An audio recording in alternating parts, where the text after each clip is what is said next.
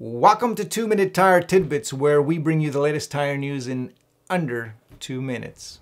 So Pirelli has announced that they're introducing their first North American replacement tire developed specifically for electric vehicles.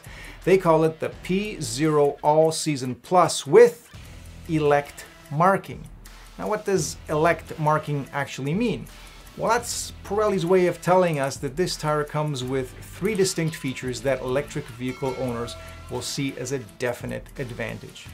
The first is low rolling resistance, which increases the driving range for electric vehicles. According to Pirelli, this new tire reduces rolling resistance by about 15%. Now keep in mind, that doesn't mean you'll be able to go 15% further on a charged battery. The math is a little bit more complex. So if you'd like more information on low rolling resistance tires, check out the video I'll link to at the end of this video.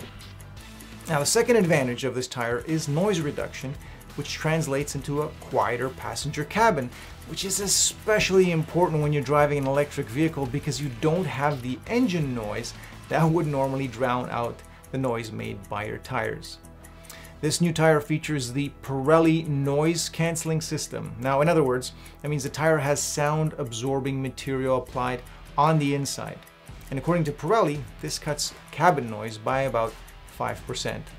Now, the third advantage is instant grip, which is key when you're driving an electric vehicle because EVs have instant torque, which means you need tires that can bite into the asphalt at the flip of a switch.